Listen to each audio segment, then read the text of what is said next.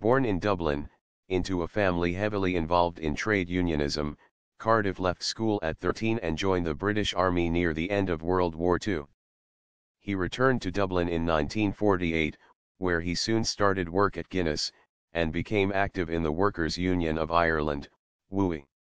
He was one of a group of trade unionists who secured recognition of the union by the company, and he rapidly rose through the union, working for it full-time from 1964. In 1969, he was elected as Deputy General Secretary of the WUI, in which role he led the union's campaign for Ireland to join the European Economic Community. Cardiff was elected as General Secretary of the WUI in 1977, and led negotiations which several years after his 1982 retirement brought about a long-anticipated merger with the Irish Transport and General Workers' Union. He served as President of the Irish Congress of Trade Unions in 1983, then retired on account of ill health.